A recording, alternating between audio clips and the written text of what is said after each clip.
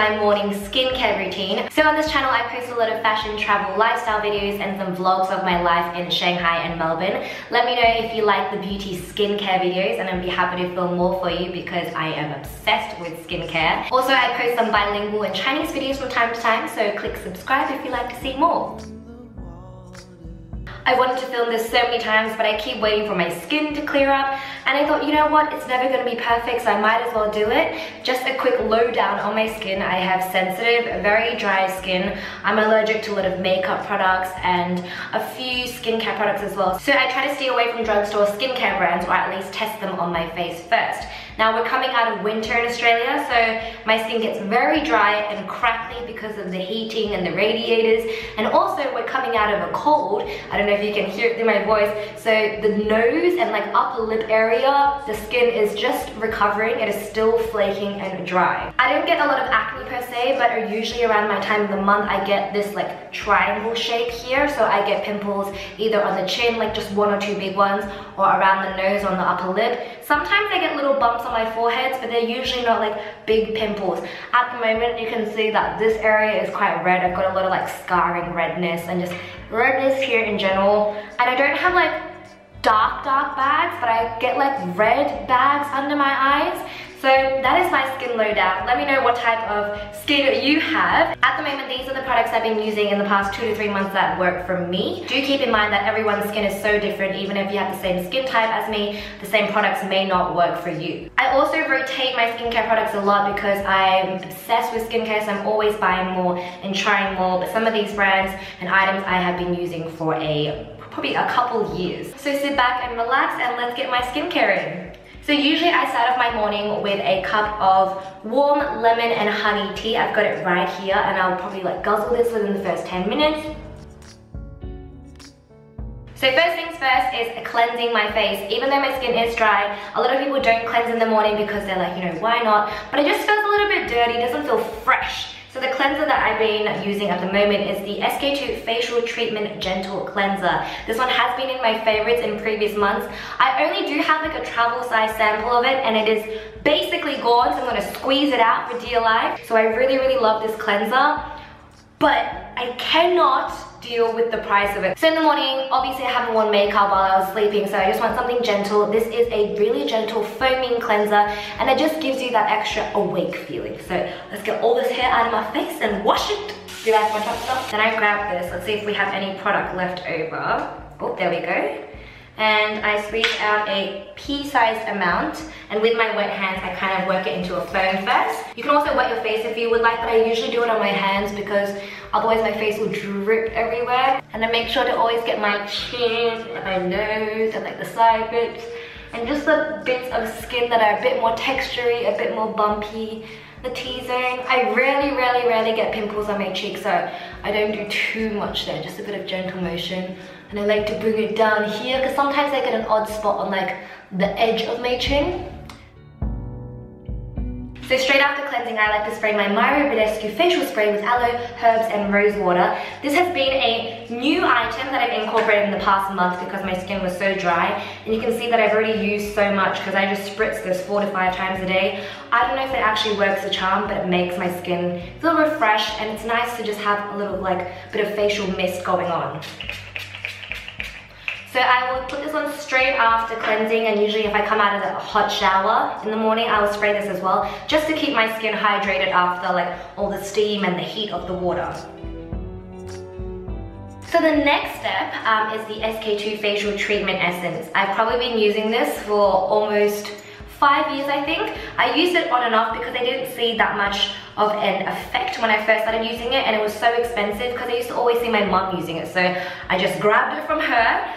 But after 1 year away from it, my skin was just really terrible in general, so I've incorporated it back into my routine again. It is quite pricey, but I think it's just one of the staples in my routine that I will always have. Even if I have a cheaper moisturizer, I think I would always go with this toner. And I just put about 2 to 3 drops on my hand and just kind of press it into my face. A lot of people do use this with a cotton bud, but because it's so expensive, every drop counts, and I do not want my cotton bud to take up any of this. So a bottle of this size, about 75 mils, will probably last me 4 to 5 months, maybe almost half a year. That's if I don't spill it or drop it anywhere.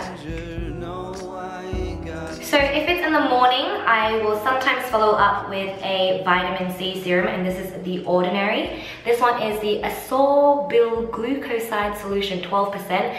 I think it is the smaller, like weaker version of the vitamin C serum. If you're just starting to use this, you can mix it with other serums or your toner just to kind of dilute it a little bit. So it is for brightening, and I feel like my skin does get really, really dull. It gets really sick looking if I don't do anything about it. So I put about 2 drops of this. It gets a little bit sticky. I don't use it too often, maybe like 3 times a week. And just like the toner, I kind of push it into my face. One moisturizer that I had been using that actually works really, really well, but it's super expensive, but I thought I'd mention it anyway, is the La Mer Moisturizing Cream. I used to hate it because it is so thick and chunky, but then I realized I was putting it on wrong. So you scoop it out and you kind of warm it up between your fingers and then you press it on your skin. At first I stopped using it because I didn't think it was making much of a difference for its extravagant price, so I left it in Melbourne, but every time I came back to Melbourne I would use it. But for some reason every time I came back to Melbourne I had really nice skin, so I think I can correlate it with this product. But it has run out, so if anyone knows any dupes for this cream, please let me know because I'm not repurchasing that one. So the moisturizer that I've been using recently, which is a shocker, I stole it from my dad. He has eczema and really, really dry facial skin. So I found this moisturizer in his room, and it's the Red Wind Sensitive Skin Sorbeline Moisturizer, 10% plant-derived glycerin, restoring with vitamin E. I think you can just buy this from like Priceline or Chemist Warehouse. And oh my gosh, my skin was so dry. Basically nothing was working, and this is the only product that worked, and it didn't sting because I find Sorbeline usually is really thick, but this one is more watery somehow. Like, it looks like a normal cream, but when you put it on your face, it really smooths out super quickly, and it also didn't sting. Every other moisturizer that I put onto my dry skin just kept stinging. It does go on white, so you do have to kind of really push it into your skin for it to go away. And this one was probably only like $5, $10, so what a bargain, and what a sit down from that La Mer moisturizer, but still working just as well. I do also use the Laneige Water Bank moisturizer, but that is a whole other ordeal because there's like 8 steps to that routine, so I will film a separate sort of Asian skincare routine. So usually after this step, if I have time and I can be bothered, I get a jade roller. I've been doing this for the past 2 months. It is very gimmicky, but I like it because if I get really puffy eyes and the jade's really cold, I just kind of put it over my eyes, and I feel like it depuffs my eyes just that little bit. I also like to roll this when I have a sheet mask on, just so I can push in the liquid a little bit more, and I feel like this just helps to push in my moisturizers and my serums a bit more. I don't know about its healing properties or how good it is for your skin and how miraculously it'll make your pimples or whichever disappear, or wrinkles, but it is good for pushing your moisturizer into your skin. Sun is basically one of the biggest things that will ruin our skin, give us wrinkles, give us sunspots, give us discoloring. So I usually always put sunscreen on. My mom is always adamant about it as well. I watched Jen M's beauty video and she was using this Supergoop sunscreen that was like almost like a primer, but a matte kind of see-through primer, and it was just so interesting, so I bought it at Sephora in America. It is SPF 14. It is SPF 40 and it's called the Unseen Sunscreen. So it is weightless, colorless, scentless, oil-free formula, and it works as a primer as well as a sunscreen because once you put it on, it really smooths over your face and it just makes for a really good base to apply makeup. Just look at that. Have you ever seen a sunscreen like that before? It looks a little bit like glycerin, sounds gross, but ugh. But if you are wearing sunscreen for like a holiday or super sunny day, I would recommend you reapply it because it does say reapply kind of every like 3 hours or so because it's not super strong, but it makes your skin feel so smooth, and it is matte because usually a lot of the facial sunscreens, it gives your face that little bit of an extra glow that you don't really want in the summer. So I wear sunscreen basically all year round. At the moment, I'm using the GlossierBalm.com. I have the coconut one and the birthday balm. I think I'm using this purely because it smells and tastes amazing, and it kind of goes on matte as well. It's not super great for moisturizing because my lips do get cracked and really dry during the winter, but it doesn't look oily, if you can see, like it's not super shiny. Otherwise, the Pawpaw, Lucas Pawpaw is always great. That is perfect. So that was my skincare routine for more of the colder months, winter and autumn, the transitional times.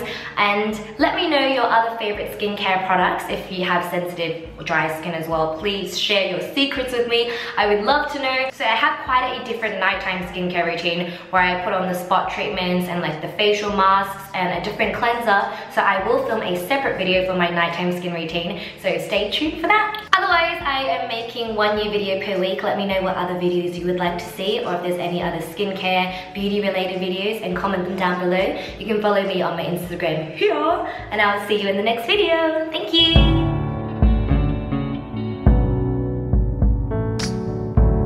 I see you in the sky.